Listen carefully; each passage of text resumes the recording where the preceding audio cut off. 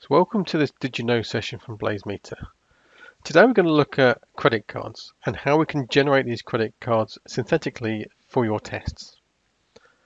So quite often when you're testing applications, you may need to enter credit card numbers.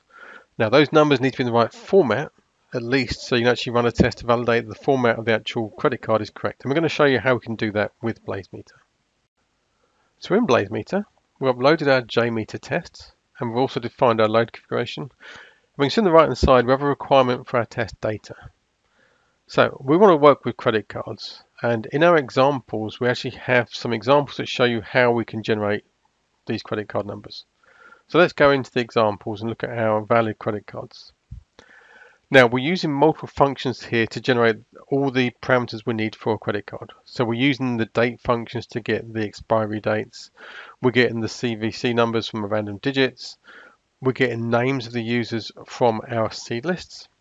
And you can see at the top here, we're using our RAND credit card to generate the credit card number. So let's add this to our model. So as you can see, that's the credit card number here.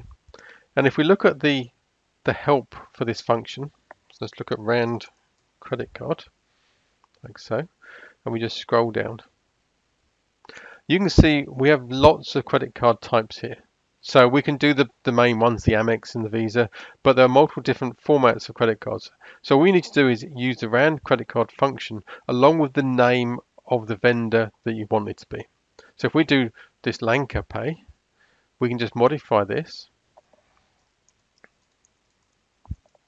And that will give us a credit card number for Lanka Pay.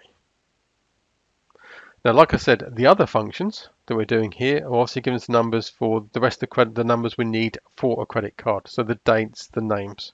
So let's just change this back to Visa and we'll show you the example.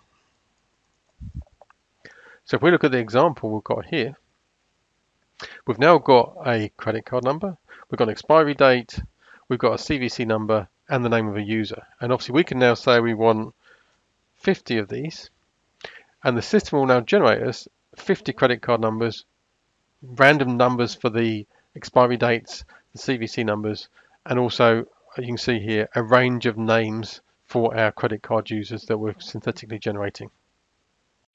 So as you saw, BlazeMeter is very powerful and allows you to not only generate these correctly formatted credit card numbers, but also the corresponding data that you need for a credit card. So head off to blazemeter.com and sign up today to start testing for free. We have lots of videos and blogs on the BlazeMeter site to get you started, as well as our BlazeMeter University that has free courses for BlazeMeter and also open source tools. Thank you.